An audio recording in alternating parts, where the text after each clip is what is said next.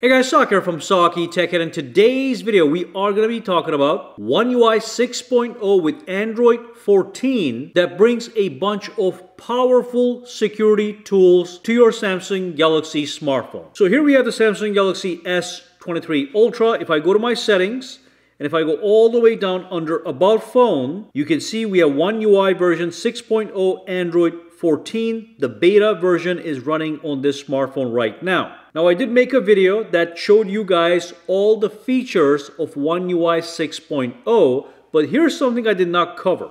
So when you go to the settings and when you scroll down just a little bit, under security and privacy, we have a brand new little suite of options relating to security, and they're going to be under Auto Blocker, which is going to be under additional security settings.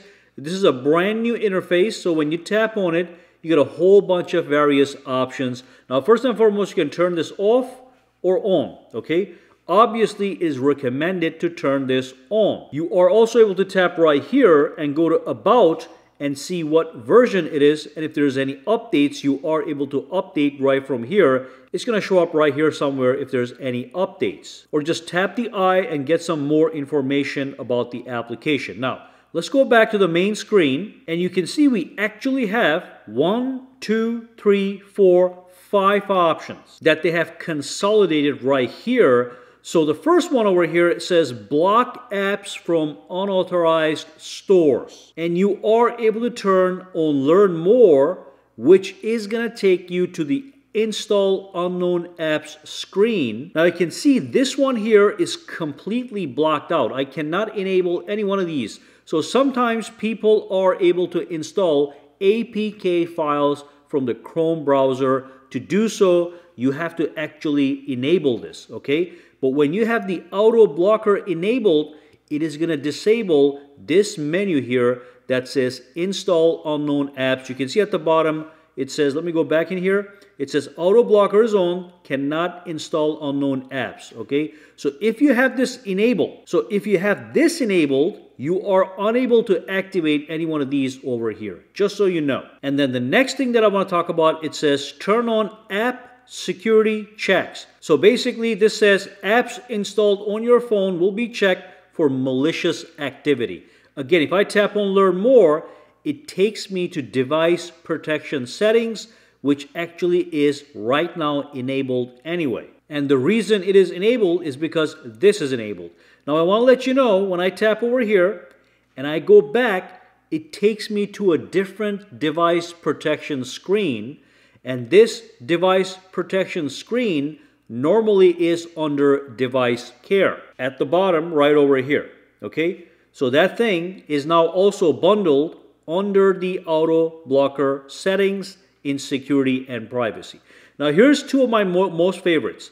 The first one here says blocks commands by USB cable. Now you may or may not know this, but it is actually very easy to run commands on an Android phone via a USB cable, whether that is attached to a PC or it is attached to a malicious charger like it says right here. I can run Linux commands on my computer using a console to gain access to this phone.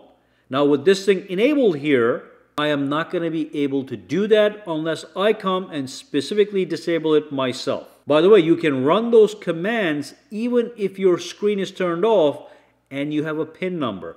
But when you enable this, it's going to block those commands regardless. And then we have advanced options here that can be independently turned on and off, as you can see, okay? So the first one is the messaging app protection. So block images suspected of containing malware inside the messaging application. There are so many ways to hack your phone, or at least put something nasty in it, and with this one here, you are able to block those as well. And finally, we can block software updates by USB cable. Now this, sometimes you might need to do this, but for most people, this is not necessary, so you can always have this enabled without fear of losing anything out.